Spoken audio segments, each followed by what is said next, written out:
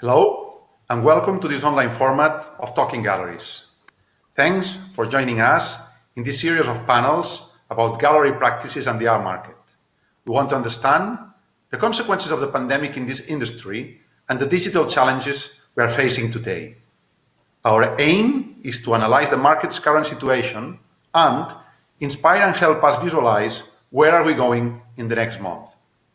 Today, we're having our last session of this new format. As a think tank devoted to generating debate and knowledge, we began weeks ago with some very interesting sessions in Spanish. We also had sessions in English, like the one on digital solutions in the face of COVID-19. In previous sessions, we have analyzed the future of the art fairs with Global Director of Art Basel Fairs, Mark Spiegler. We have explored the data of the art market with Anders Pettersson of Artactic, and the future of this market with Alain Servet and Andres Sanso. And last Monday, we have discussed about digital innovation tools for galleries with 3 promising techie projects. Let me tell you that all these sessions are being uploaded on our website and are accessible to everybody. So moving on to today's program, we are going to talk about galleries leaning into a new normal, digital innovation and local engagement. We have a very special moderator, Rebecca Taylor, arts and culture strategist based in London. I'm sure her new company, the real Rebecca Taylor, will have a big success. I hope you all find the session interesting and profitable. Rebecca, the floor is yours. Thank you so much, Lucia, and thank you for inviting me to moderate this incredibly important panel about how galleries are pivoting in this post-COVID or sort of late COVID moment as we try and find and navigate the new normal. We hope today's conversation will be interesting and informative for all of you, whether this is your first TG online session or you've attended all of them. We've designed today's conversation, both in terms of the panelists we've invited and the topics we're going to cover, to offer you both a global view of challenges facing galleries, but also a more nuanced understanding of specific regional and local challenges of a gallery in Brazil, or a gallery in Berlin, or one in Hong Kong. We're also hoping to offer you the perspectives of different gallerist sizes, a gallery that might only have one space, but be very important on that continent, or others who have multiple spaces. So most importantly, we really hope to offer you an honest and transparent conversation about not just the challenges galleries face during this time, because I think we're all fairly familiar with those challenges, but also the solutions they tried and how effective or ineffective they might have been for them. Our esteemed panelists today include Thiago Gomide from Bergamin and Gomide in Sao Paulo, Yvonne Fong from Simon Lee Gallery in Hong Kong, and unfortunately, Johann König, who was meant to join us, will not be able to participate today. So Laura Attanasio, Senior Director of König Gallery in Berlin, will join on his behalf, in behalf of the gallery. So now to kick us off, I'd like to invite each of our gallerists to start our conversation with a brief state of the state about their local situation during this past year, how dramatically their business was impacted by COVID-19, what were sort of the regional nuances of COVID restrictions, how was business able to operate, did it have to go completely online, et cetera, and then a little bit into how they're starting to navigate the new normal. Let's start with Thiago in Sao Paulo, and we'll work our way east, because we have an amazing situation here where we have someone from Hong Kong, Brazil, and Germany all on one call, the beauty of Zoom. So while it's a shame we can't all be together in person in Barcelona, the Zoom nature or the online nature of this allows us to be together digitally. So go ahead, Thiago, please kick us off. Well, hello, and thank you all for inviting me to be part of this panel. I've always been a fan of the event of Talking Galleries, so it's a pleasure to be here. Hello, everyone. Well, how should I start? I think before this pandemic started, our gallery is 7 years old, and we have one space in São Paulo. And we are, our program is mainly focused on the second half of the 20th century, and we specialize in Brazilian art. So my background, I worked for many years for a museum, for a contemporary art museum, and then I worked for an auction house. So when I decided to start the gallery, it made sense. It made a lot of sense to do a more historical program. So that's the approach that we had. So we've mastered that program for the past 7 years, and we've been doing super well. However, myself and Antonia Bergamin, my partner, are very young, so we have always flirted with the idea of having also a primary program once we felt more economically secure. So this pandemic was very interesting for us so that we could develop some of these aspects of the gallery. So when we had a project, so last year we do 8 fairs a year. We do all 3 Basels. We do TEFAF New York, and we do FIAC, and we do 2 fairs in Brazil, the São Paulo and the Rio Fair. So we had the project. We started off the year with an exhibition at the gallery, and we were going to do Hong Kong. So that was the first. That was the first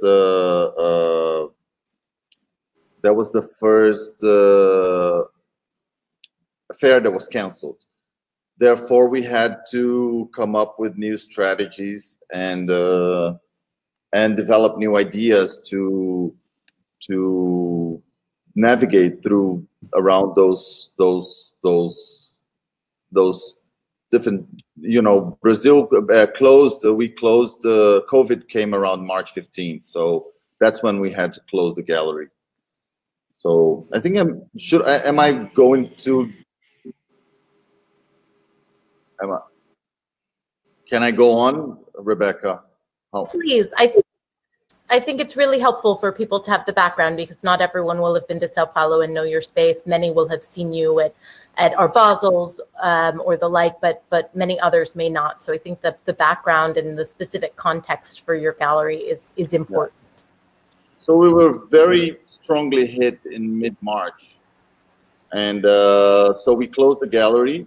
We sent all the staff home, and we had no idea where to start. I mean, it's not like we had like we were super digital or anything. I mean, we had our social media, we had our newsletters, we had our emails, alerts, we had our Instagram accounts, and etc.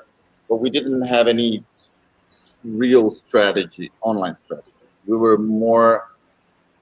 were basically traveling the world around and doing everything very much face to face. So the second fair that was canceled was the São Paulo Art Fair. That was the 1st of April. Yeah. So for that fair, we had 2 booths. We had one regular booth, and then we had a second booth where we would have an exhibition of Andy Warhol Polaroid photographs from a collection in LA. And then, so that fair was canceled, but all that material was already here in Brazil. All the photographs. So we decided to move.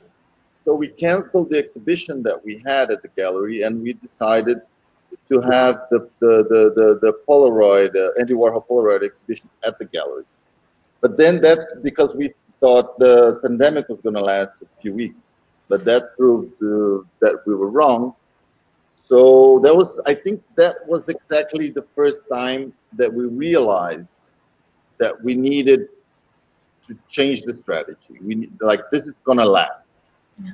Like, this is going to go much longer than we expected. So what are we going to do? Okay, so we have so the first idea that we had was since we had, I mean, the works that we had for the regular booth at the São Paulo Art Fair, we could save them for another time. But the works that we shipped from Los Angeles, the Andy Warhol photographs, that we only had like a 3-month contract. We needed to send those back, so we needed to do something with that with that exhibition. So we had the idea of, everyone was very much in lockdown at that point. Everyone was completely, nobody was leaving. It was like, it was the most severe time of the pandemic in Brazil. So we decided, instead of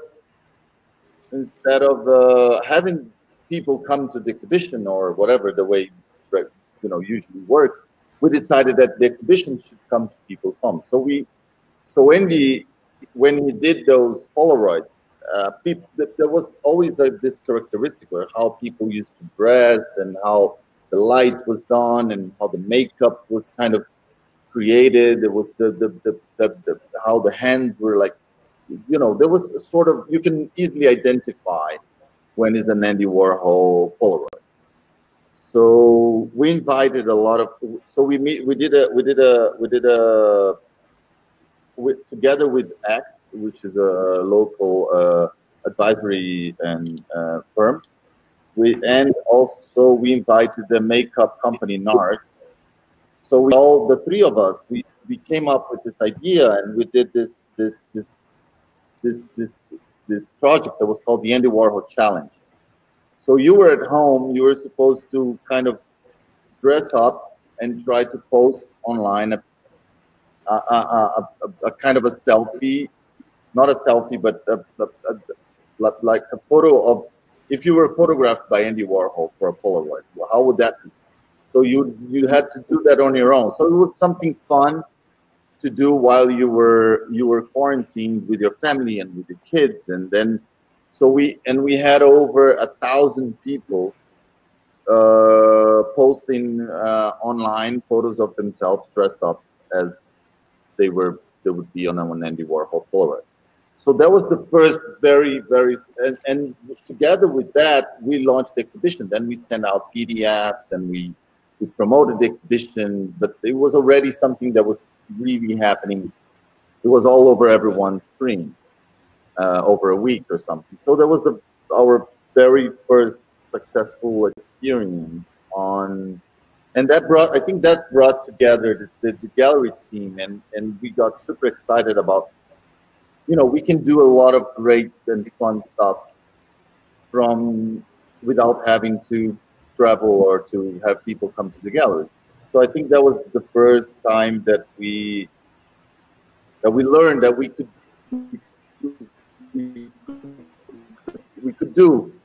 still do fun things and bring content to people and to collectors and to the public without actually having to put on a real exhibition.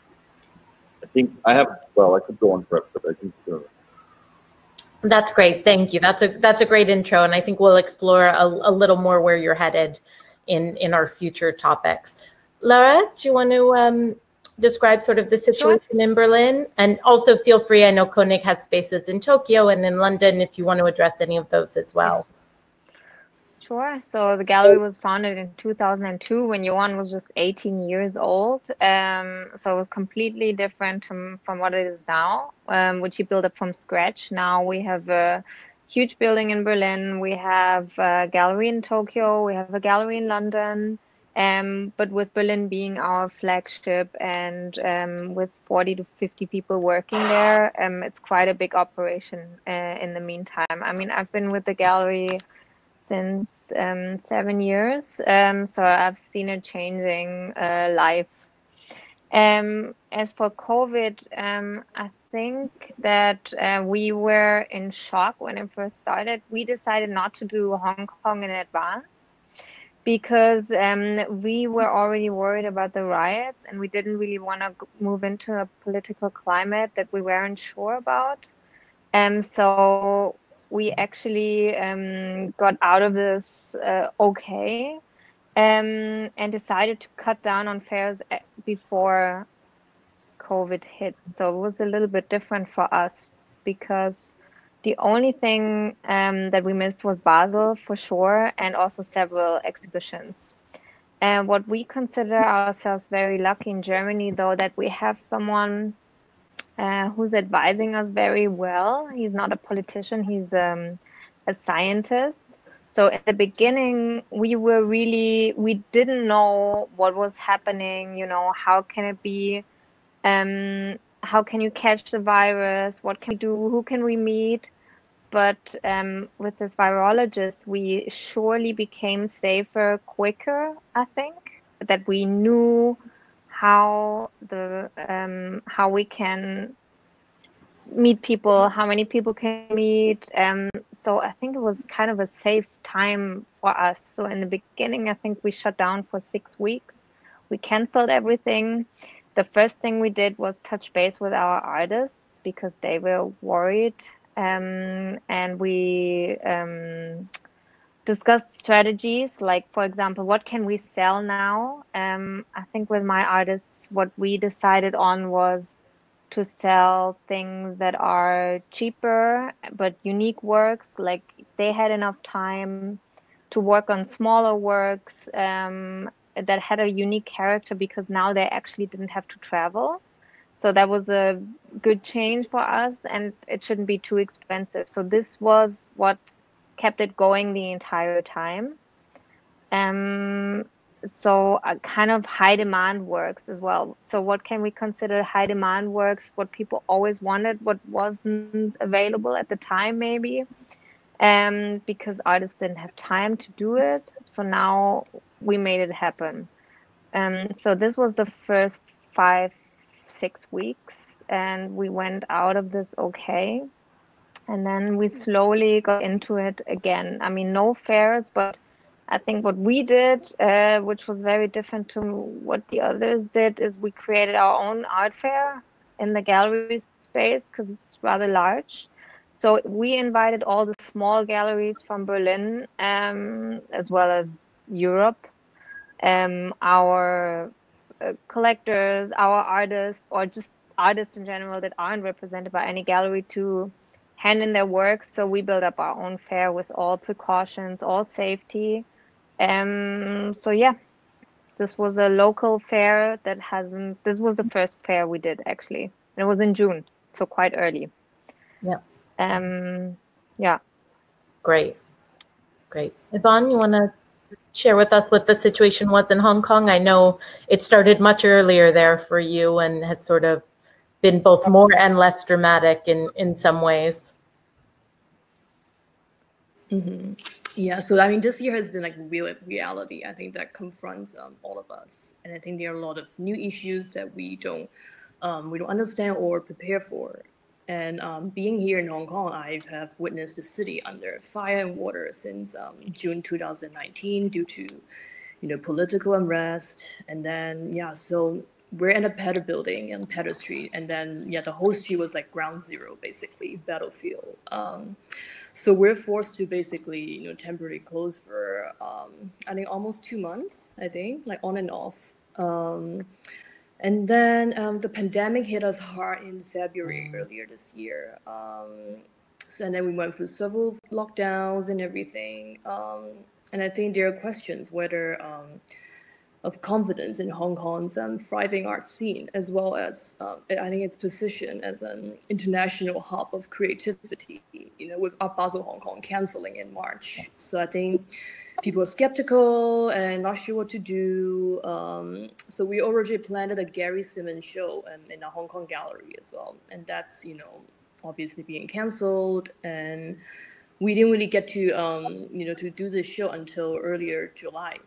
So, but I think, people in Hong Kong, I think we quickly get used to, working from home, actually. And I think the residents in Hong Kong, we adapt very quickly. We move things online right away. And then I think in general, everyone, follow the government rules and social distancing restrictions, I think, which made the city, recover much quicker than other cities globally.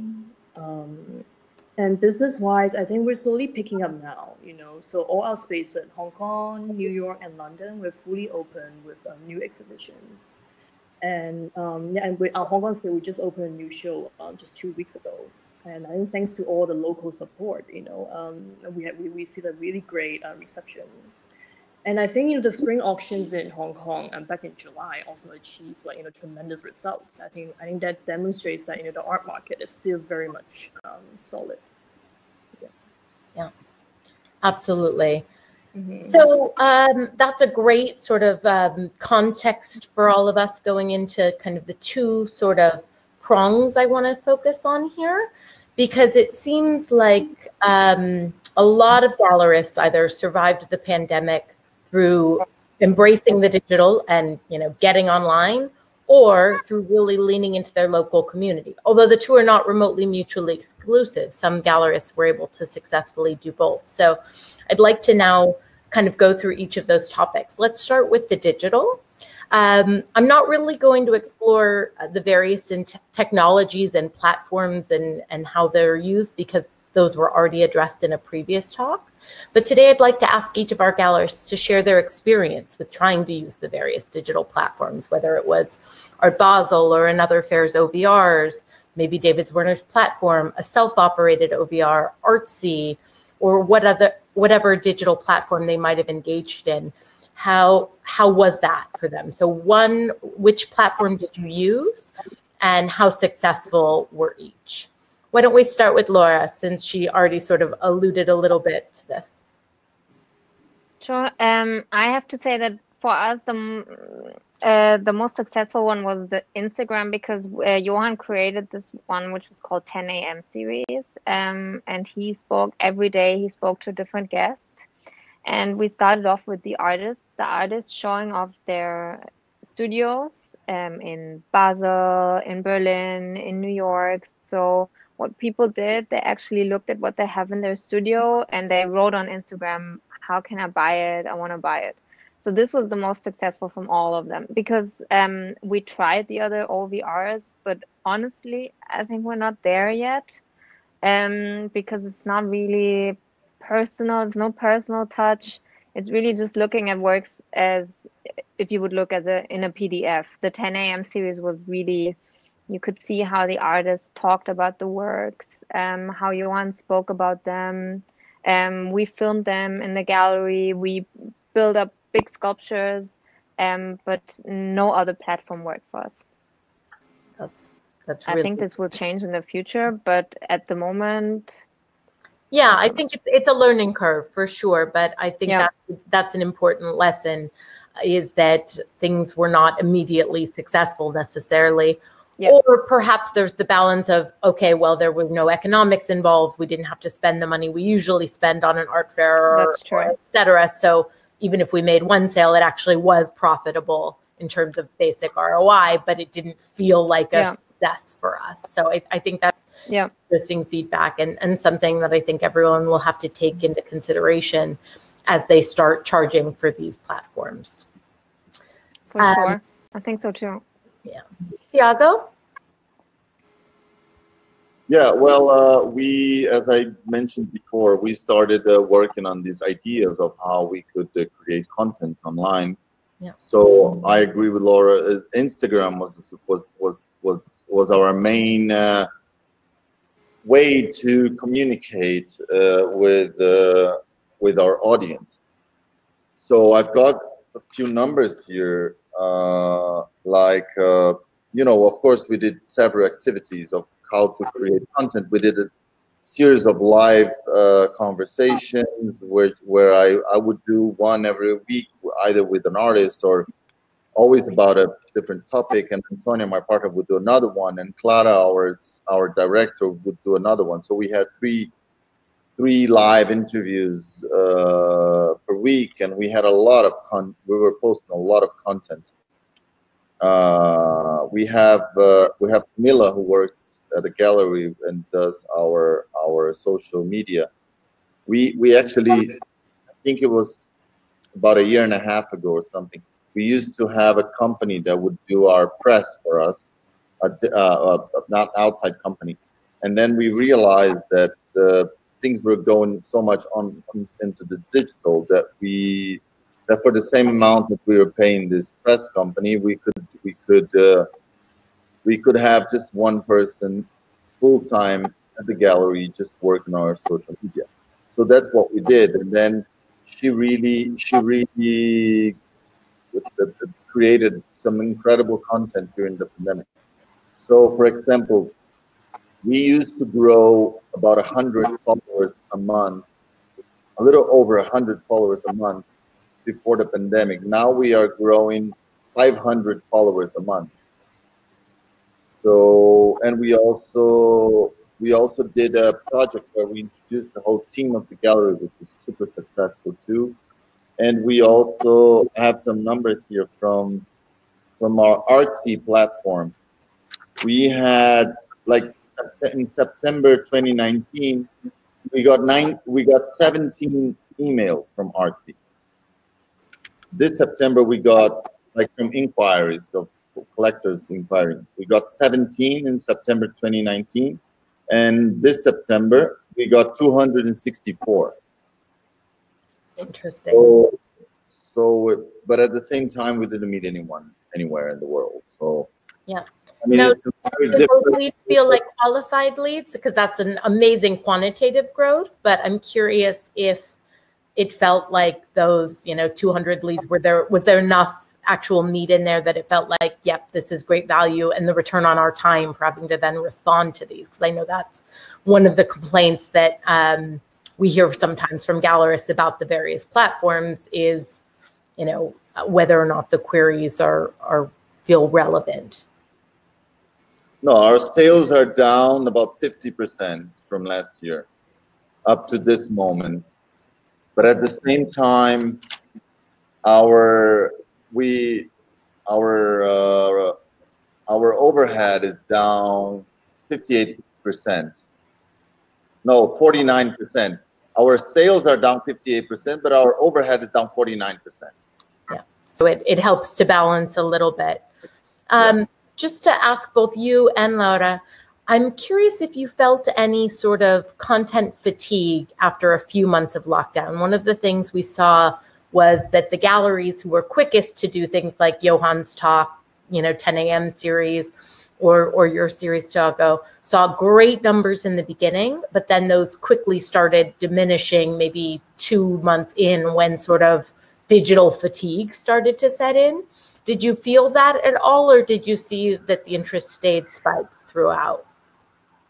I mean, I wouldn't call it digital fatigue. It's just that people started going out again. It was summer. They went to the park, what they were allowed to do. They knew how to handle the virus, so they were going on walks. So people were not just sitting at home looking at their screens. Well, Berlin, they weren't just sitting at home. Some of us still were well into the summer. So yeah, you're probably right. I didn't know that you weren't allowed. I mean, I think you were allowed to walk around the block with your mask on. I think this was the worst that could happen to you, right? But you were allowed to go out and you knew how to handle it. So I mean, I don't think it's digital fatigue. I think this has changed, but that's just my opinion. Yeah, that's interesting feedback, because in looking at a lot of numbers, I saw a sharp decline in these series from the month engagement towards later on. But you're absolutely right. It's not necessarily just fatigue. It's also people started to get back to normal in certain parts of the world. Yvonne, let me pivot back over to you because we didn't get to speak on this topic yet. Mm-hmm. So I think, as with everyone, we also took part in like Basel online viewing room, Ocular, Artsy, and I think there were a lot of interest and inquiries as well. And I think the great thing about us is, we have staff here in Hong Kong, London, and New York. So we basically we have assigned a time slot for our staff from 3 different spaces. So we don't miss out on, the inquiries due to time differences, and then we can respond very quickly to collectors around the world. And I think clients they respond to the transparency of information. I think for Basel and then for upcoming Freeze online viewing room, we're also I think just be a bit more transparent. I think disclosing maybe certain prices, like our details, etc. So I think that's pretty helpful for a lot of audiences, because some of them they might be a bit too intimidated to ask, so I think it's kind of nice, we're open about it. Yeah, I think we've always heard those statistics from places like Artsy, and that's why Art Basel decided with its first online viewing room to sort of require at least a price range. And it's great to hear that that's proven to be the experience for everyone, is that this new level of transparency, it does do a sort of, as they say, and lead to more qualified leads. I'm curious, and you can address this one or any of our other panelists as well. There's sort of been a notion or sort of cliche going around that 2D works like photography and painting would do better in these online viewing rooms than, say, sculpture. It sort of stands to logical reasoning. I'm curious if that was your experience, or if you didn't really see any difference, or did you focus solely on a certain medium as opposed to another because of experiences of what was selling? Mm-hmm. Well, I think the flat medium definitely, work much better than, 3D sculptures or, works that are moving or with lights or sounds. But I mean, the other two gals, they've touched on Instagram already. So I want to focus maybe a bit on, WeChat. And I think that's something that's quite regional for us. I think, yeah, in terms of showing, like 3D work. So we've been using WeChat as a platform to, we post videos, which I think are very, very important for, our clients based in Asia or China to really see the dimensionality of works. They can view the works from all different angles, and we have had pretty successful and positive feedback from our clients based in China through WeChat. We're also recently we're also exploring this new app called Zai Art. So it's actually China's most popular art live streaming platform, where they show exhibition tours and talks, and museums use it a lot. So we had very, very positive feedback on the viewing, and it's free, it's complimentary, and then we attracted a new type of younger audience for that. And we have and we're working towards generating maybe sales in the future. That's great. And I'm glad you mentioned WeChat, because that has been, I think, just as important as Instagram may have been for the Western galleries, for the Chinese galleries, a hugely important selling tool, educational tool, connectivity tool, all of the above for staying in touch with each other. In terms of both platforms and what was selling, and even just conversations you were having not digitally related, were you finding, and this is to all of you, were you finding it easier to sell artists who your collectors already had a familiar relationship with? It feels like it stands to reason that they'd be more likely to buy an artist that they know and respect. Thiago, it probably applies less to you, given that almost all of your artists are historical and very well known. But I'm curious for you. Let's talk about this. Should I? Yeah, go ahead. No, so as I sort of started mentioning, Antonia and I have always flirted with the idea of having representing younger artists. We work with a few states, and we do a lot of secondary on Brazilian very important 20th century artists. But we always wanted to work with to have our own team of artists, younger, from our generation or younger. So after March, after May or June, we kind of realized that this was probably gonna last until the end of the year or so. So it gave us the chance of actually working a lot within the community. So we started researching on this project of working of creating a team of artists. So we did a lot of studio visits. We're still doing a lot of studio visits, which is something that we usually didn't have the time to do. We didn't have, because it's not just a studio visit. You have to study, and you have to research, and you have to talk, and you have to discuss if that makes sense or if that doesn't make sense. So, and also there was a great offer of real estate because of a lot of a lot of shops and restaurants, etc., were closing around the gallery.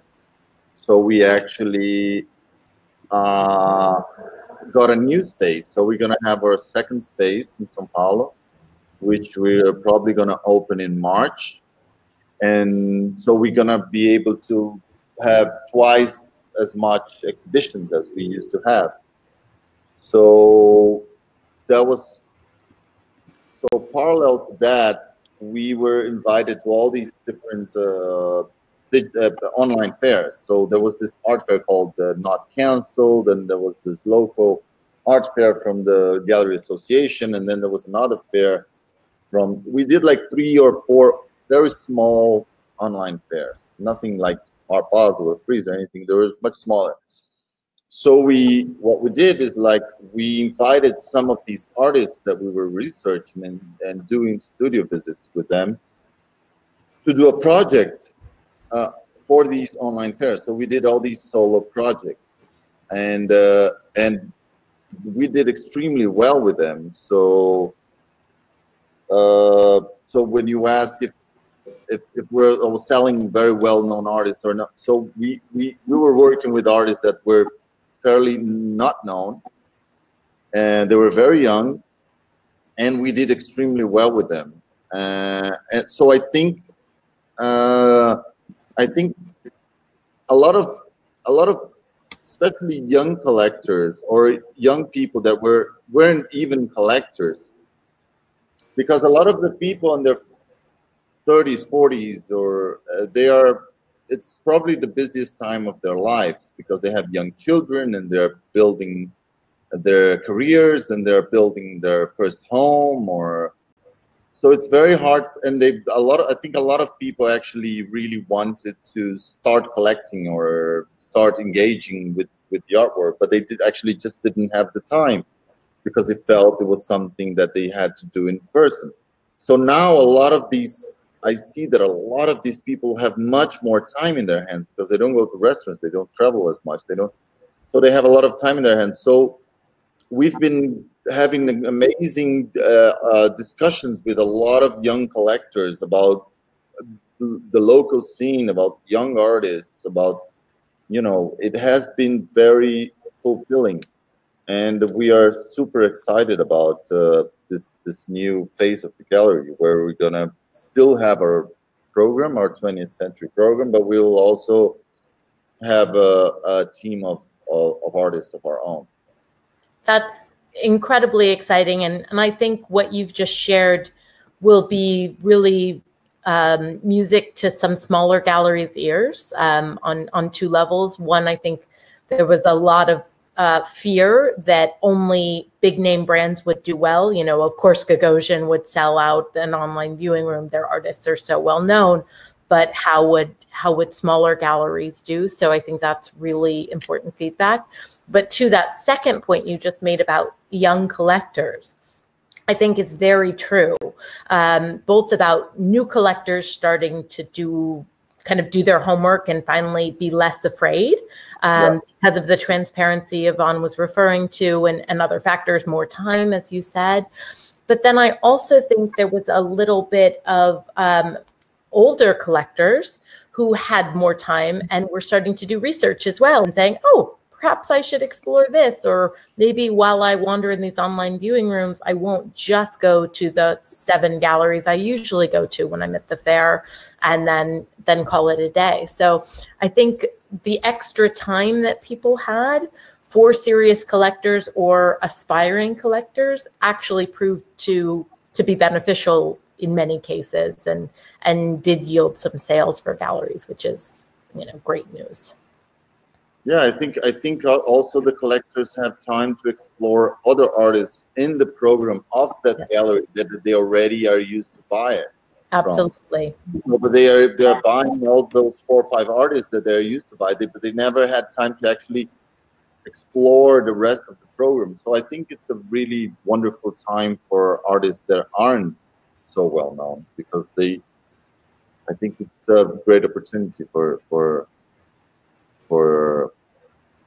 that part of the system.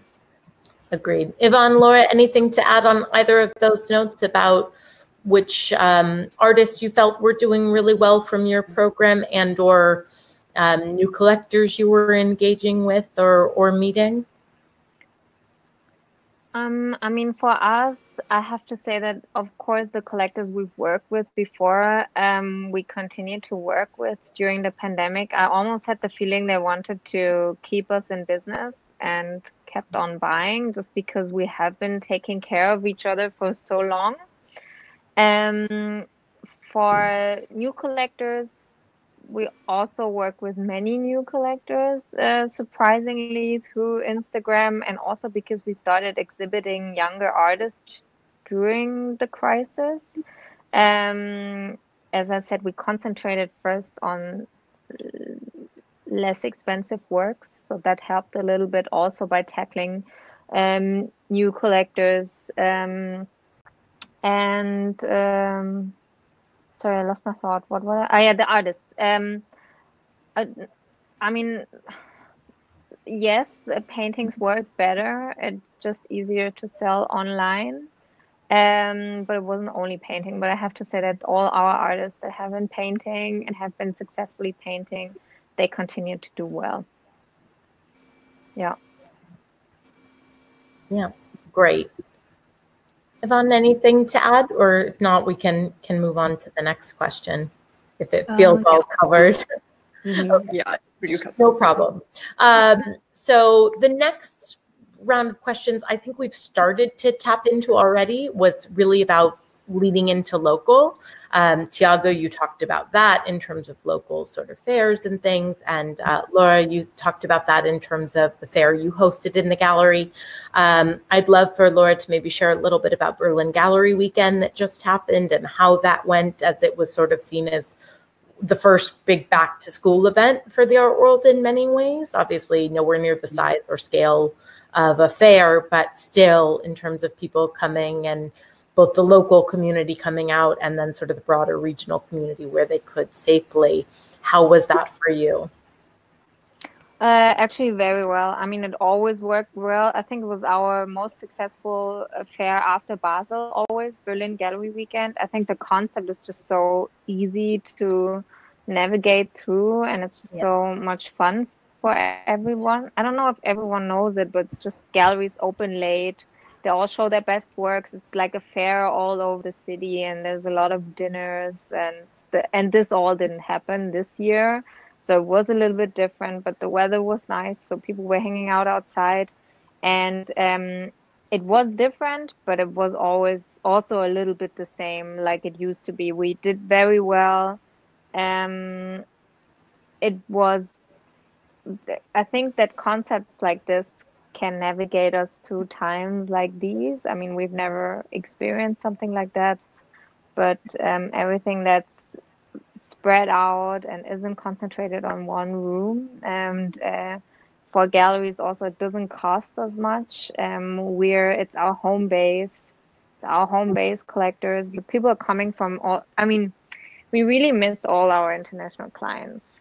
They're not coming. They usually came, and Gallery Weekend used to be in May, so all the Americans came for Basel. It was really nice, and this we miss, of course.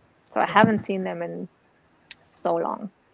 It's interesting. There's a kind of ongoing debate in the art world about whether or not regional fairs are more successful for galleries or these gallery weekends, and both exist. You know, there's a Beijing Gallery Weekend, Berlin Gallery Weekend. They're sort of popping up all over the place, and I think part of that is because they are so successful as a model. It utilizes the existing space. It drives traffic into the actual space. Everyone shows their best works, and it really works both in normal times, because I've been going to Berlin Gallery Weekend for many, many years and loving it, but it also works particularly well in these sort of different times when we need to lean on ourselves and our local communities more. So great to hear that proved to be true for you. Yvonne, let's pivot to you, because I don't know if this is true or not, but from afar, it's always felt like the Hong Kong art community was so vibrant and so community driven and really supportive of one another. And that in the wake of Art Basel in Hong Kong being canceled, which obviously was a huge blow for both morale and economics there, that everyone really tried to band together and support one another and drive traffic to each other and form platforms. So I'd just love to hear what happened in Hong Kong for you. Yeah, I mean, we're very glad that we have, collectors and friends, they also, who have quite a following on social media, and they've been so supportive, like they come to our openings, and we also, coordinate our opening dates with, other galleries in the building and nearby, so that we get, like a maximum flow of visitors. And I think everyone in general has been super supportive and like really be present. And I think it's a good time right now to communicate with your fellow art world friends and colleagues to really deepen that local community if you haven't been already. I don't know if you guys have heard of the Hong Kong Art Gallery Association. So it's basically a collective of all these different Hong Kong galleries and who are members. And we basically, in an effort to boost the promotion, they have been introducing a lot of different, programs and social media like introduction for each of their member galleries. And they also collaborated with Tycoon, and then where they launched this boutique art fair called Unscheduled, and it was a huge success. I mean, it's like a major fundraising event and art fair, and there are like lots of partnership as well. So I think, that really drives, the local audience, to come see art and really regenerate, the local art scene. And I think in general, a very strong press and social media campaign was like implemented. Yeah. I think that really, really helped, to both international and local audience. And I think it's a really good time to actively reach out to your, your major art titles, like FT, Art Newspaper, Art Asia Pacific, South China Morning Post, and also, a lot of the key lifestyle art media, including, Tatler, Prestige, Vogue, among many others. That's great. Thiago, anything else you want to add about Sao Paulo? I know you sort of touched on this a little bit before. No, I think I'm okay. Great. So then for the last couple of minutes before we start to take questions, I would just love to ask each of you to sort of look ahead at the future. I would imagine that you guys utilize this time to really look at your gallery's business strategy, review all your expenses, determine ROI and viability of initiatives going forward. I'm curious if you reached any important conclusions about future operations. For example, Thiago, you already shared a big change in that you'll be working more in the primary market. Laura actually already shared that the gallery was moving away from fairs even before all of this happened. So I'm curious about any of those kinds of, any other important decisions around, will you invest more in digital in the coming years? Will you, be reducing events? Will you be collaborating more with other galleries? Or when things return to normal, would you ideally like to go back to the status quo as it was before? And in terms of business and operations. Yvonne, why don't you start us off? Yeah, so I think, during lockdown, I think we have so much time, at home, so I think we've been, globally speaking, I think across all three spaces, we've been really trying to, improve our gallery database, And I think back then, in terms of our database, there might not be, enough videos, for individual artworks. There are a lot of detail shots and installation shots, but I think now it's a really good time to, document your artworks properly, because it'll be a click away from a client's computer or iPad. He can view the works and the videos, and you can, chat with him on FaceTime, So I thought that was quite important in terms of, redocumenting your artworks and everything. And then I think a thoughtful presentation, clear and consistent with our program, and showcasing information in general. I think it's also quite important, to for community building. Yeah. Absolutely. Laura? I think that our own art fair showed us that we want to tap into this field a little bit more. So we only worked in the primary market and will continue to work in the secondary market from now on. And we'll continue with our art fair, which is also supporting our local galleries because everyone can apply, show their works. They don't have to pay for a participation fee. So we were really successful with that. I think another thing that we want to concentrate on is public art, because this is something that always kept us going through times like these. And we're actually working on many public art projects at the moment and will continue to do so with our expertise that we acquired over the years, also with artists that aren't ours, that we don't represent. And I think that the gallery is constantly changing. So we will find another way to navigate around the market. As for fairs, as I said, we cut down on fairs before, but this doesn't mean that we won't participate in fairs. I mean, we're doing Art Cologne if it happens in November. Of course, Art Basel is always something that we do. So I think that we're always trying, like, it's a trial and error. So we never know what we do or not do in the future. So, but this is, I think these are the things that are gonna change a little bit. Yeah. Great. Thiago, anything else to share? Although you already shared a very important new direction for the gallery.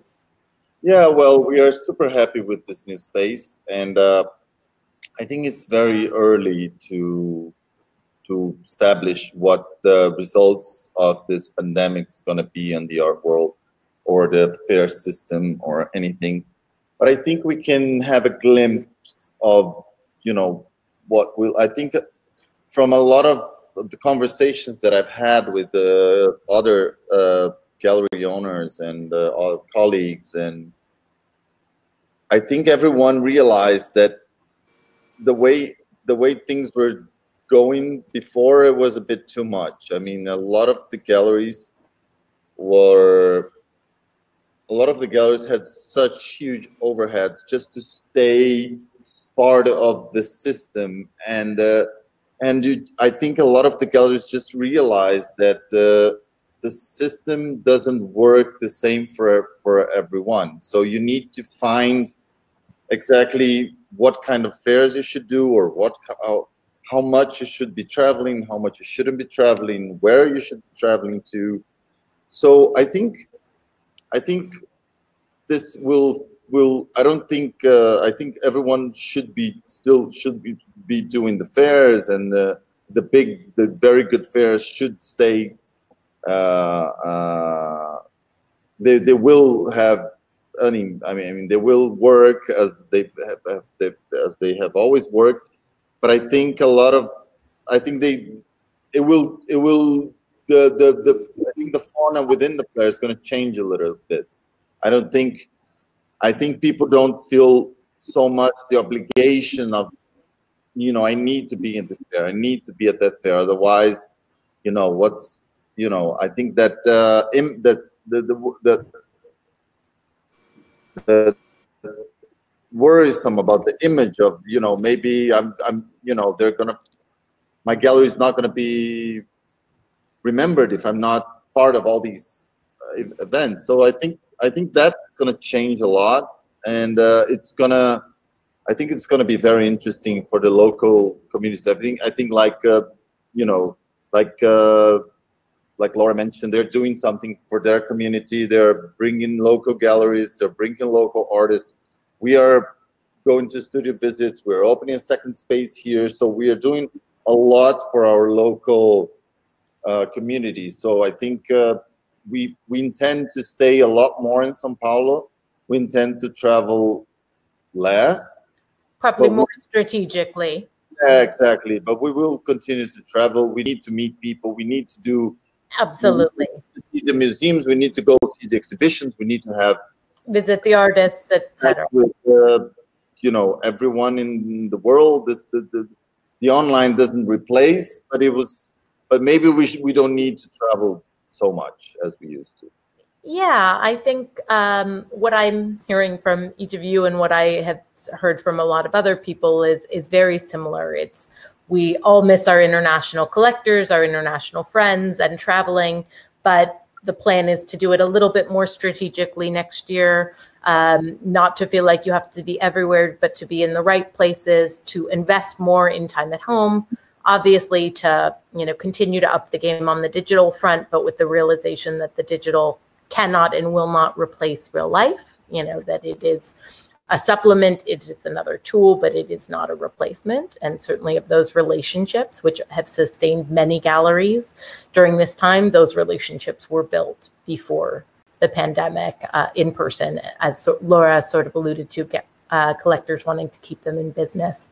Similarly, I was listening to a panel the other day with a bunch of collectors, and they all expressed that exact sentiment, this feeling of responsibility of wanting to keep their galleries that they cared about in business, take care of artists, provide more philanthropy to the museums who are struggling right now. And on their side, the fair fatigue that perhaps they had started to feel has now evaporated and been replaced by this sort of urgent desire to travel, to see art in person, to commune with people. So hopefully, obviously there are a lot of negatives from this pandemic and from the situation, but hopefully we'll also see some positives as we come out of it. I wanted to take a couple questions, but I've not really seen any come through on the message board, but I'll officially open it up to questions to see if anyone wants to share any on the chat for our last 2 or 3 minutes. Maybe we've exhausted everyone and all the possibilities with our conversation. And one more minute.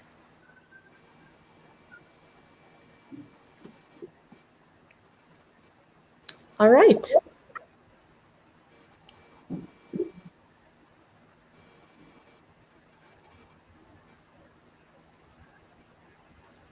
I think, Georgina has asked, are gallery weekends going to replace fairs? Which is something we'd sort of started to talk about, but I would welcome you all to answer that as well, if you have particular thoughts. It's a great question. What gallery weekend came to replace fairs? Is that the question? Yeah, will the gallery weekend concept replace fairs? I think there's been a lot of talk, particularly on the regional level. I don't think there's less of the feeling that will happen to, say, an Art Basel, which has a very specific function and it is deeply international and important to be so. But there have been some debates among regional fair directors and gallery weekend supporters as to which is more successful for a gallery. Does it make more sense for Berlin to, say, have a small art fair, or does it make more sense for Berlin to have a gallery weekend? Or perhaps, as you have illustrated this year, Lara, maybe it's both. I don't know, but I welcome thoughts on Georgina's question. I think gallery weekend is incredibly immersive on the city's scene, but you have only one perspective, so you can't really meet American. You can't see galleries from America, from Asia, from South America if you go to Berlin Gallery Weekend. So I think it's extremely interesting because you actually you dive into that scene and you really get to know what happens in that city, and you really, once you leave, you understand what the system, what the gallery, which galleries you like, which but the fair makes sense because it's an opportunity. People will, as much, we have time now, but once this pandemic is over, we're not going to have so much time left in our hands. So the fair is, in the end of the day, is a really great time saver for if you can go and see 200 galleries, your galleries that are the best galleries that are around at that time over 1 week in one city, and just meet everyone, and it makes a lot of sense because it's very practical. It's one plane ride and you can see everything. But of course, it's also not as interesting and not as immersive as a gallery weekend, in my opinion. But, yeah, I think they both serve different functions and actually can be mutually gratifying.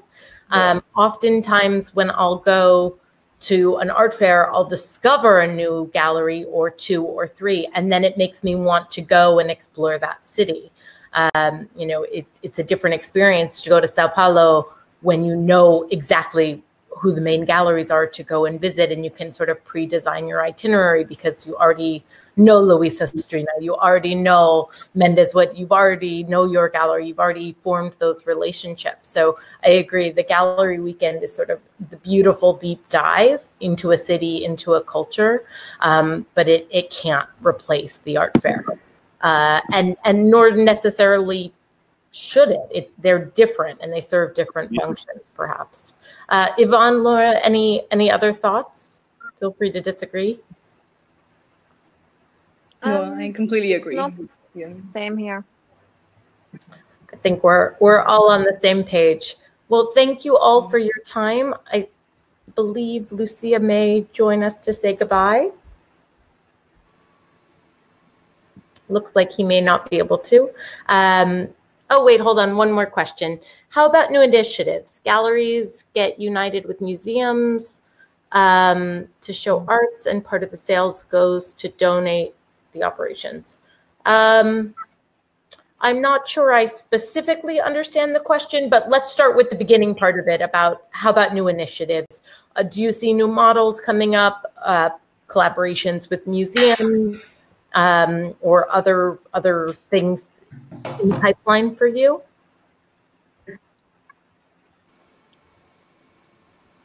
Anybody? Well, I have never thought of collaborating with museums per se.